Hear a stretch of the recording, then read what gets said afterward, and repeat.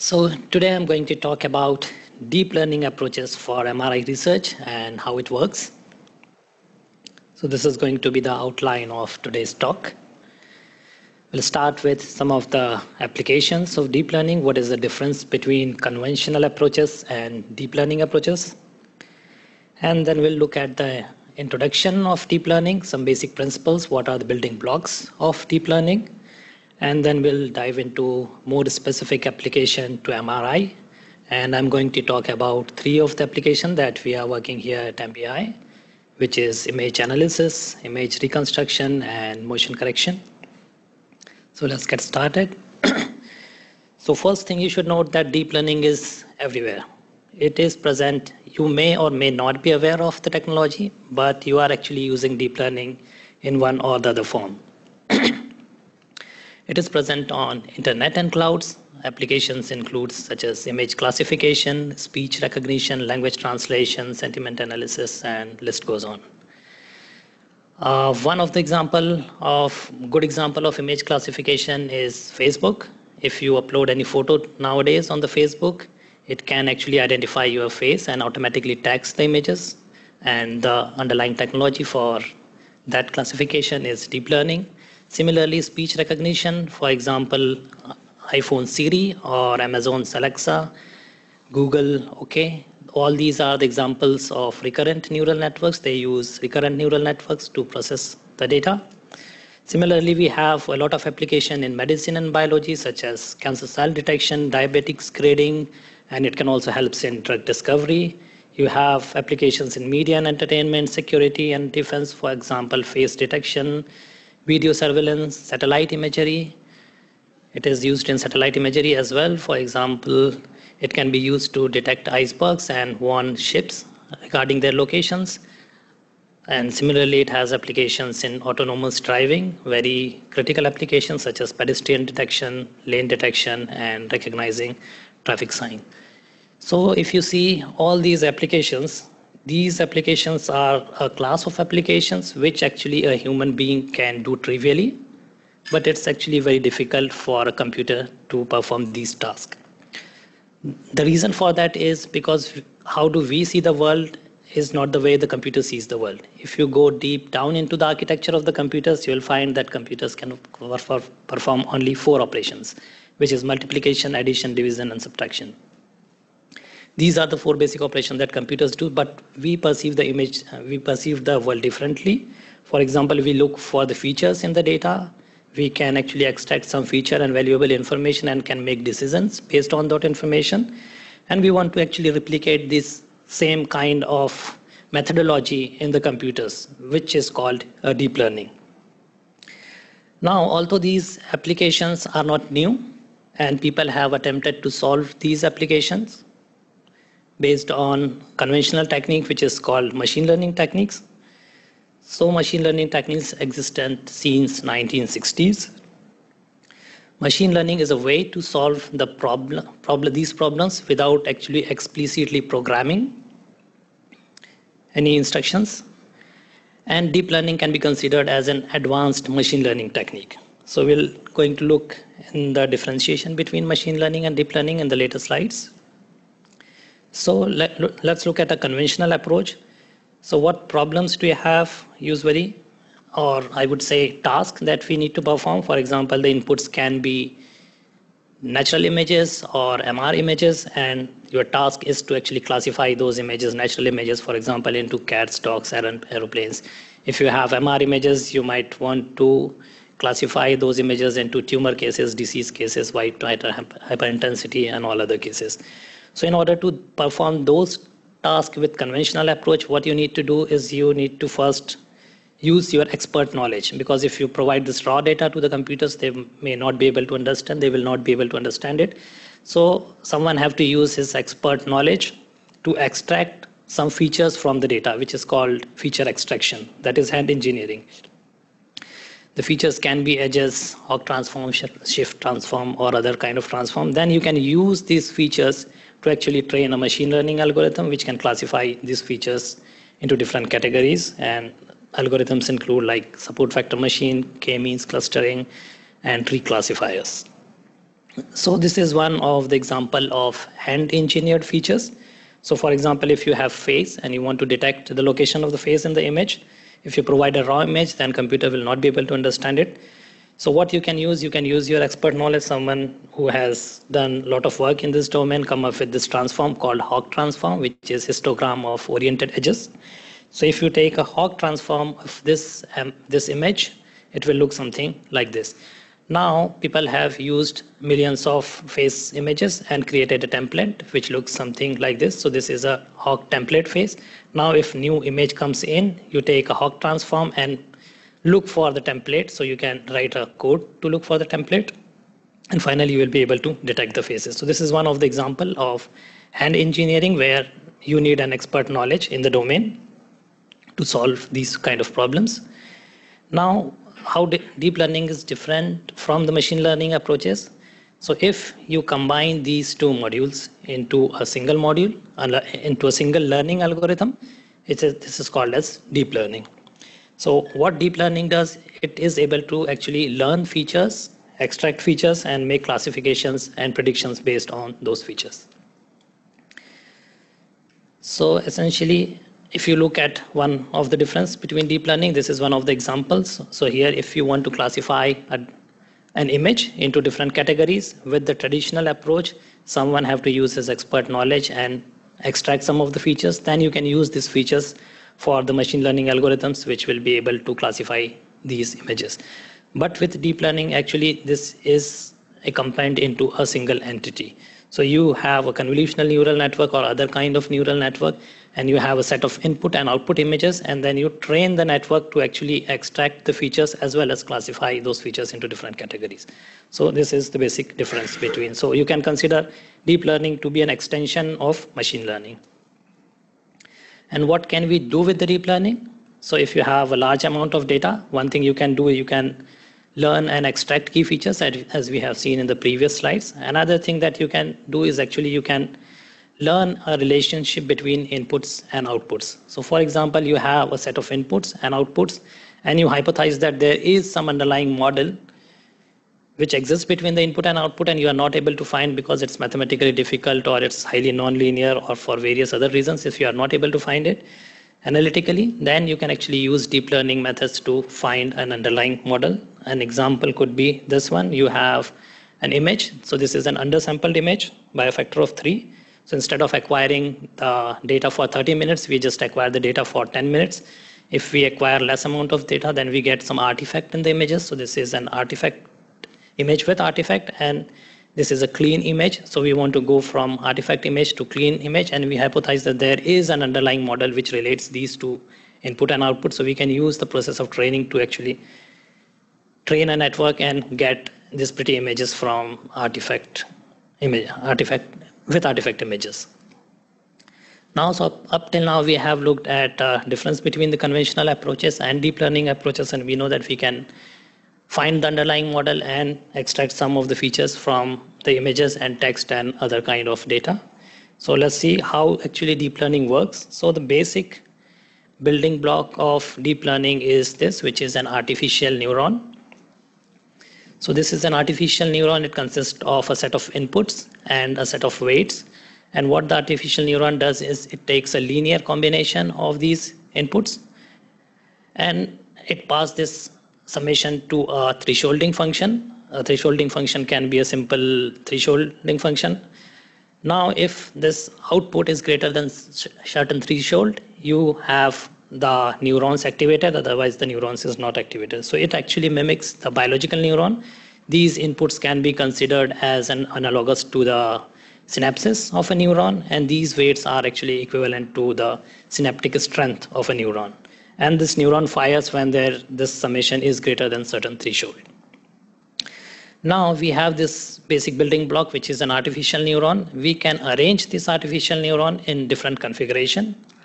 So this is one, and then we create an artificial neural network. So this is one of the configuration which is fully connected network. So this is a layered architecture. You have neurons with an input layer and an output layer, and in between you have something called hidden layers. And in this particular configuration, each neuron is actually connected to all of the neurons in the preceding layer. So this kind of architecture can be used for various kind of predictions and classification. For example, if you have a brain image and you want to predict whether this brain image contains any pathology such as tumor, so the outputs can be either this image contains tumor or no tumor. So if the image contains tumor, the output for the network should be 1. If the image doesn't contain any tumor, then the output should be 0. So this is our model. Now you start training the network, you insert the image. So the image first needs to be vectorized. So you provide a vectorized image to the network and you get some output. For example, if for instance you get an output of 0.3. Now you know that this image doesn't contain any tumor. It should output actually 0. Now you calculate what is your error in the prediction. So the error in the prediction is 0.3. Now you can actually use this error and then you back propagate this error to adjust these connection weights. So these connection weights are actually the parameters which are learnable. So you try to learn these weights using the process of back propagation. So what you say intuitively, you say that okay, minus 0.3 is my error. Now I need to change these weights in such a way such that this error goes to 0. So in this way you try to minimize the error, and in that process your network actually learns to predict the right things. So when you have a new image, it will be correctly able to predict whether its image has a tumor or no tumor. Another kind of architecture arrangement in which you can arrange these neurons is called convolutional neural network, and CNNs are actually the horsepower of deep learning. They are used frequently in various applications, mostly in images and even in text and speeches. So these are also similar to fully connected networks or layered architecture with multiple layers, but the arrangement is slightly different. So you have an input image and then you have a neuron which looks at certain part of the image. So you can see here, this is the red part. So one neuron will look into that part of the image and it extracts some of the information from that part. Now the same neuron will look at different parts of the image. So it's like looking at different parts of the image. This is called a convolution. So you have a convolutional kernel of certain size and then you move that convolutional kernel around the image. You get another image which is called actually a feature map. So you have a feature map here. So in this particular example you have 8 feature maps. That means you have 8 neurons which looks at these images and creates 8 features of size 128 cross 128. Further you can do the same process again. Here you have 24 neurons which are actually looking at all of these 8 128 cross 128 features and creating 24 more features. Then you have 36 features and finally you have a 256 feature vector. Once you have this feature vector, this can be used to predict a single value. For example, in the previous case, whether it's a tumor or not tumor. If it is a tumor, then the prediction should be 1, otherwise that should be 0. The advantage of this compared to the previous one is that the number of parameters that we use is minimized because you have shared weights. We have only one neuron which is actually looking on different parts of the image, contrary to our previous example where for each pixel we have a lot of weights. But here actually the weights are shared. So we actually minimize the number of parameters in CNNs. And the basic operation that I was talking here is the convolution operation, looking at different parts of the image. So this is a convolution operation. So for example, this is your input image and this is your input to the neuron, which is like 3x3 filter. It looks at different patches and you finally get an output. So this is a basic operation, convolution, which is frequently used in signal processing and image processing. So input is already well defined. And these convolutional kernels, these weights are something that actually you are trying to learn with the process of training. This is the convolution operation in action. So you have input image and this is the convolutional kernel, and finally this is actually the feature maps. So you have many of these feature maps, and these weights, convolutional filters, are something that you are trying to learn with the process of training. Now coming to some of the applications specific to MRI, the first application that I'm going to talk about is brain tumor segmentation. So for this application we use something called encoder decoder CNN. So it consists of convolutional neural network which is used as encoder as well as decoder. So the input to this network will be 4 multimodality images, which is T1, T1 contrast enhanced, T2, T2 flare. And the output will be classification of each pixel in the image to either no tumor, tumor core, edema, or non-enhancing tumor. So we have 4 classes of tumor. So this is one of the representative networks that can be used. So you have 4 input images. These images will go through a series of convolution and downsampling operations, and you get into a feature space. If you just want to predict whether there is a tumor or no tumor, then you can use actually this feature maps directly here to predict yes or no. But if you want to predict actually the labels where the tumor is, then you have to use a decoder. The decoder actually upsamples this feature maps and finally creates an image, which is the segmented image. So this is one of the dummy example of the architecture of encoder and decoder. The exact architecture that we have used for this network is this residual encoder decoder network. So it consists of an encoder, which is a ResNet 50, which is one architecture in the deep learning methods. So this is used as an encoder, and we have used a decoder. So in the encoder, it consists of a convolution and downsampling. And in the decoder, we have some upsampling layers, which actually upsamples the image. So initially image will be 256 cross 256. After this point, the image will be say 16 cross 16, and you have to do some upsampling operation to make the image again to 256 cross 256. And in doing that process, actually in doing encoding, you have lost some of the spatial information. So we reinsert the spatial information from the original data into the network, and finally we predicted the outputs. So these are some of the result of image segmentation. So here GT means ground truth. So these are the labels which are segmented by the expert radiologist, and these are some of the labels which are predicted by the trained network. So you can see here that it was able to predict it pretty accurately compared to the human expert. So this is one of the applications. The second application is PET attenuation correction. So just to give you an idea of what this problem is. So what happens in the PET, you inject some radioactive material within the patient, and the patient actually in response to that emits some radioactivity. Now this radioactivity is actually absorbed differently by the different types of tissues. For example, in bone, the attenuation is higher. For the tissue, it's low. For the air, it is extremely low. So in order to reconstruct the PET image, we need to have a precise knowledge of bone, air, and tissue within the space. So the problem that we are trying to solve here is accurate segmentation of MR images for bone, air, and tissue. Usually PET is used with the combination with CT imaging. CT is very good at identifying bone, but MR is not very good at identifying bone. So we want to use a deep learning network and train it to actually segment the MR images into bone, tissue, and hair. So this is the problem we solved with this, and the network we used is exactly same as the brain tumor segmentation method, just the application is different. And these are some of the results.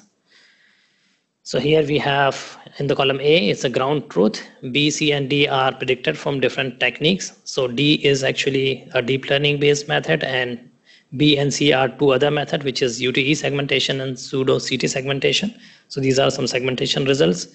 And this is the error in the attenuation correction maps. So we can see here that the deep learning method performs much better than the conventional methods in here. So this is the one application where we have partially used deep learning in order to segment MR images. Now, another application that we are working on is image reconstruction from undersampled data. So what is the problem we have? Because MR scanning takes a lot of time. If you want to reduce the scanning time, then one of the way to do that is you actually acquire less amount of data.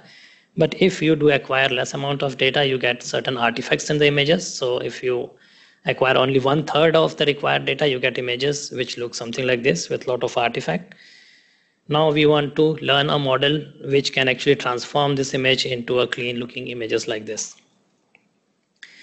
So this becomes our data set. These are the inputs and these are the outputs. So what we did is we actually simulated images. So we have cleaned images and we have simulated artifact, and then we train the network to actually find out the underlying model which relates this input and output. And the process that we have used and the network that we have used for this is still an encoder decoder network. So you have inputs and you have outputs. It consists of some convolution operation, downsampling operation, and then again upsampling operation, and finally image. Now when we come to the final output part, there are actually two ways in which we can reconstruct images. One is we can minimize the mean squared loss. I mean to say, mean squared loss is you directly predict the images itself, or actually you can use a classification method whereby you don't directly predict the images, but actually you predict the probabilities of the pixel being of certain intensity. So that is called a pixel classification approach that we have used. So just to explain it, if we have input images, which is a scale between 0 and 1, and you have output images clean, which are also scaled between 0 and 1, they are floating point numbers. So there are infinite values between 0 and 1, infinite intensity values. Now we actually discretize this image and convert into an n-bit quantized image. For n here we used 8-bit. If you use 8-bit, then there will be 256 different values. So now each pixel will actually can assume only 256 different values, ranging from 0 to 255. So now what we can say, we can design another network. So this is the actual network that we have used, which is a UNet. So here we have an input image, and we have here 64 features of 256 cross 256. And we keep on doing downsampling, then go for an upsampling. In the final layers, we get actually 256 cross 256 image and 256 different features. Now there are two ways by which we can proceed from here. One is the regression approach, where we used mean squared loss. So from these 256 feature maps, we predict a single feature, which is actually our output image. And another approach is a classification approach, where we say, okay, we have 256 feature map, and now because we have discretized our image, I want to predict the probability of each pixel being in one of those 256 different classes. So this is the other approach, which is we call classification approach. So we have used this approach, and these are some of the results. So in here you can see this is a reference image, crown tooth, gold standard image without any downsampling. This is an image with a downsampling factor of 3. So you can see various kind of artifact in the images. And this is the reconstruction with one of the state-of-art technique, which is compressed sensing. And these are the reconstruction with deep learning classification approach, and this is the regression approach. So this is our proposed classification approach, which actually delineates the boundary quite efficiently compared to the other methods. And in terms of quantitative scores, it performs much better than the other methods. One of the other advantage of using the classification approach is noise immunity. So if you have noisy images, so this is your reference images, if you have noisy inputs, then this traditional method like compressed sensing is not able to perform very well, and it severely degrades the image quality. Even with the deep learning approach and using regression network, you do see some effect of noise in the final images, but with the classification approach, you see very clean images. So this is another application of image reconstruction. This is the fourth application, which is motion artifact correction from MR images. So when the patient moves during the scan, you get various kind of artifact in the images. So we want to use deep learning to actually correct for those motion artifact. So what is the current state of art techniques that are used instead of deep learning for the motion correction is this. So you have patient inside the scanner, you acquire the data, but while you are acquiring the data, you actually acquire the motion information as well. The motion information can be from an external camera, an external field probe, or you have to change the sequence to acquire the motion information. So I call it a motion information module. So once the data is acquired, you can actually use this motion information and retrospectively correct for the degradations that are caused by the motion onto the data, and then you finally get your reconstructed image, which is artifact free. But if you want to use deep learning approach here, what we can do, we can combine these two modules into a single module, which is a deep learning module. So if we use deep learning, then we actually don't need any external camera or any other modalities. We do not need to change any sequence. We can use deep learning module. Then our processing pipelines become this. You have patient, you just acquire the data. Once you have the images, you pass those images through a deep learning module, and finally you get an artifact-free image. In order to get this deep learning module, we have to use a process of training. So I'm going to explain what training did we use here. So we have reference images which does not have any motion artifact. We can always simulate the motion on these images, and we get images which has a motion. So these are simulated, not the real motion images, but the simulated images. Then we can provide these simulated images to a deep learning network. In response to that, the deep learning network predicts some output. Then we compare this output with the reference image and create an error map and back propagate this error to the network. So by doing this process for thousands of images with different motion parameters, you are actually able to capture the underlying motion model. So we trained it for the simulated images, and these are some of the result of the simulation. So this you can see is an image artificially corrupted with simulation. This is the gold standard reference image, and this is the corrected image. So you can see that a lot of blurring has been removed, and even some of the features that are not really quite visible here are now visible here. And this is an error image, so we get approximately 1.78% error per pixel. Now these results were for the simulated motion. We have also tested it for the in vivo imaging. So the patient was in these scans asked to move during the scan. If patient moves during the scan, you get artifact which looks like this. Then these images are now processed through the trained deep learning network, and finally we get the images which is clean. This is another example. Here you can see this image is quite severely distorted with the motion, but in here you have edges which are quite sharp. But in here you can see that there are not really very well visible edges. So these were the 4 applications specific to the MRI that we were working on, and now going to some future prospects of deep learning and MRI. So obviously one of the application is automated image analysis in radiology. So if you look at the radiology, the MR images, getting the MR images is very easy. Once you do the scan, you get your MR images, but it takes a lot of time to get any information if there is any tumor or any pathology existed in the images. That is because there are quite less number of radiologists who can actually analyze these images. So there is a lag between getting the images and getting the actual diagnosis of the disease, because we don't have a lot of radiologists for analyzing all those images. So we can obviously use deep learning methods and automate that process. So examples can include the one we have discussed, like tumor segmentation, tumor detection. You can use white matter hyperintensity or hyperintensity segmentation, image registration. You can use the deep learning methods to analyze multimodality images like MR and PET to get diagnostic information from the images. You can also classify the images into diseases like Alzheimer's disease, schizophrenia. And also away from the brain, you can use it for different paths. For example, for cardiac imaging, you can calculate ejection fraction with these methods. Now, up till now, we have talked about images. We have not talked about any temporal data, but this deep learning method can also be used for the data where you have dependencies in time. For example, fMRI data where you have dependencies as time.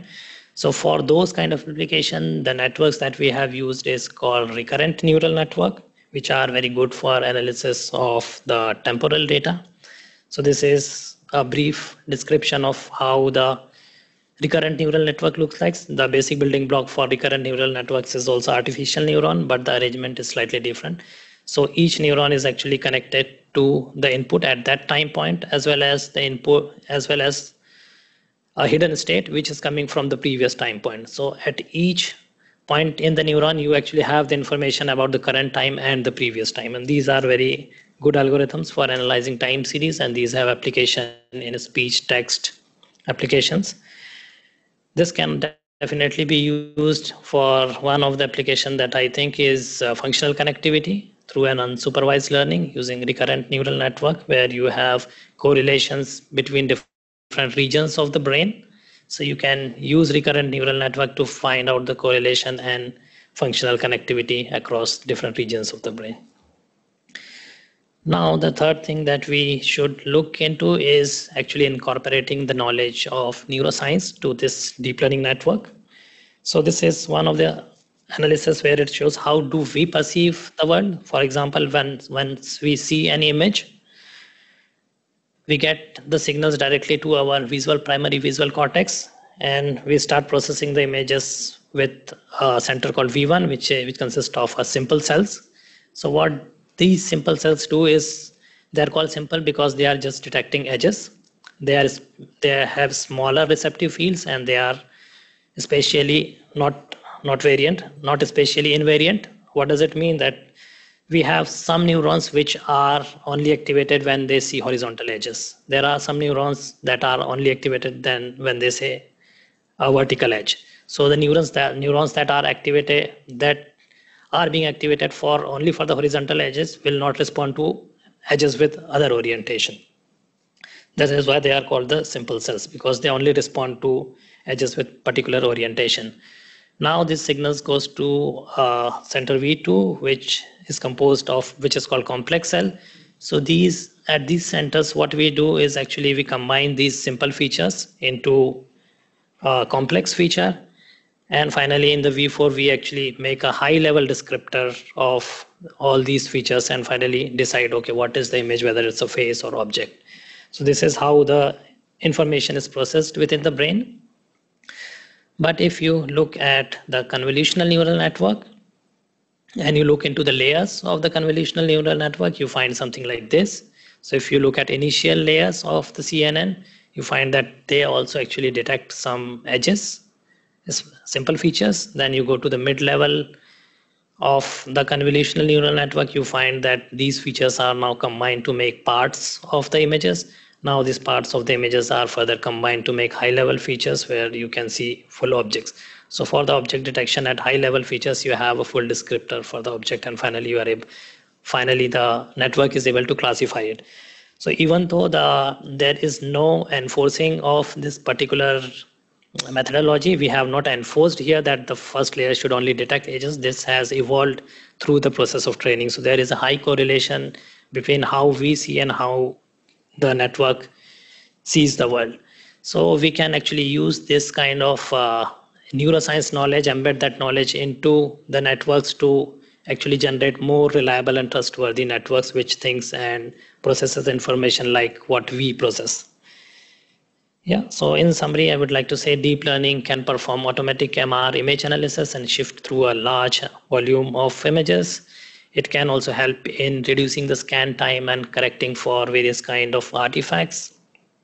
It has a potential to be used for fMRI data analysis, and also incorporating the knowledge of neuroscience will lead to a more reliable and trustworthy network which thinks like us.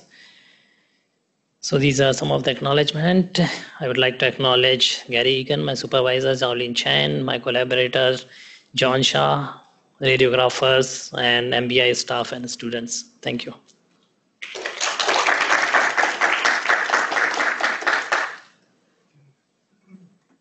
All righty. Do you have any questions?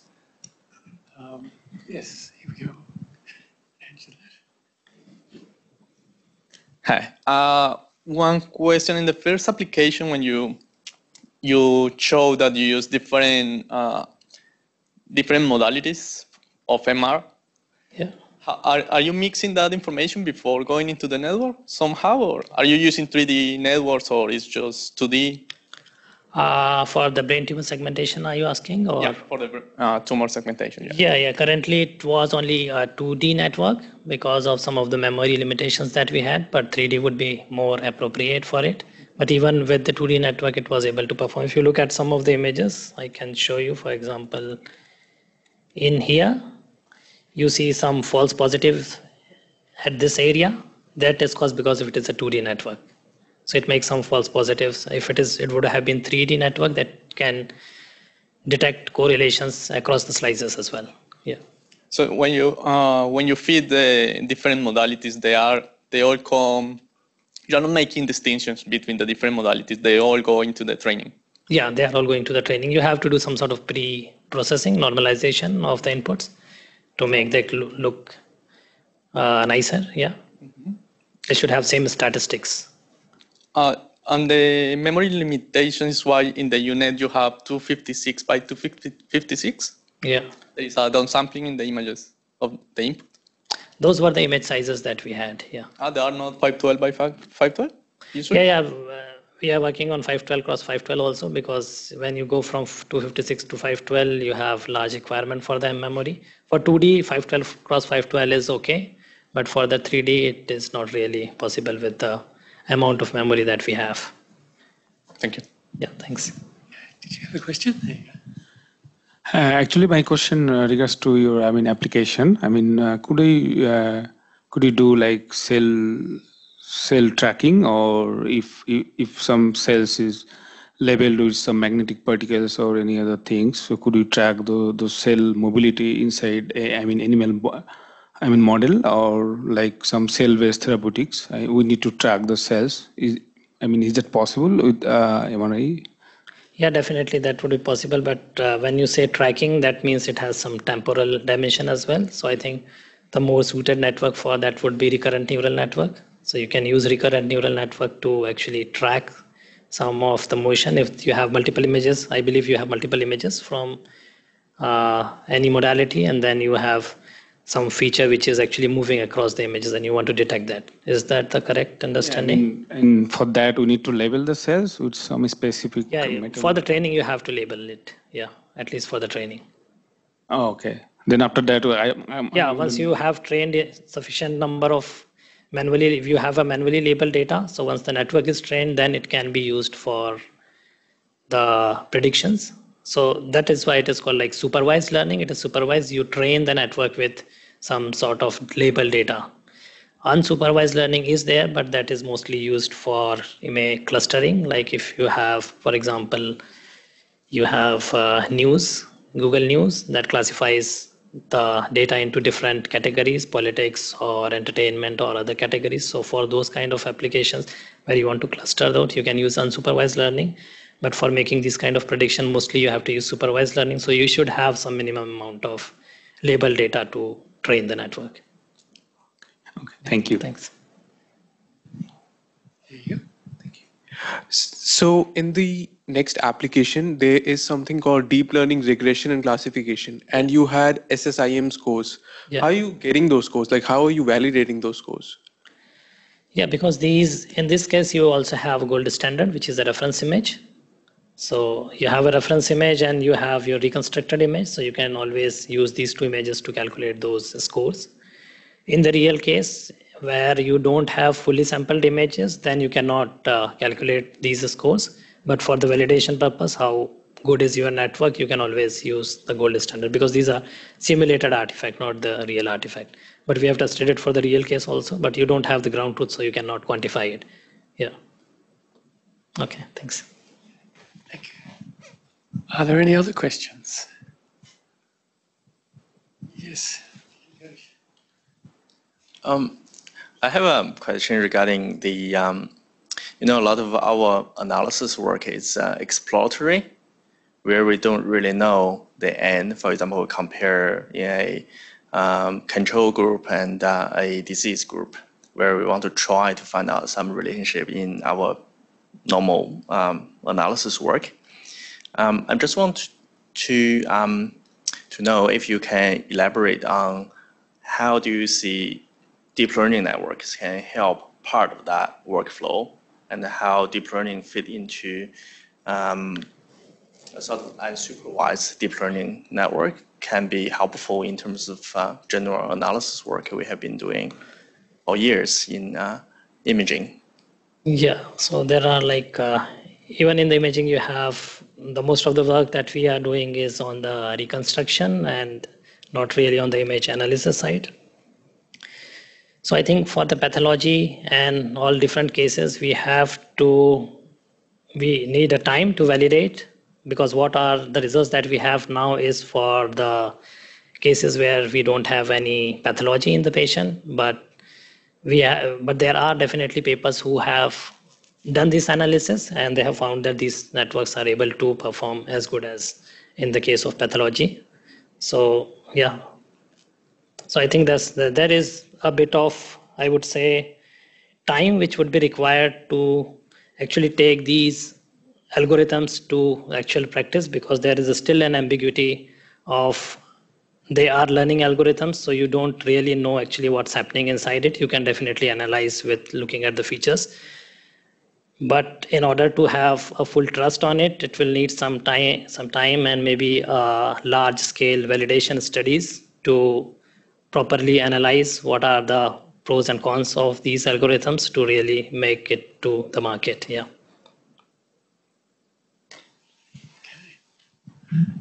Do we have any other questions?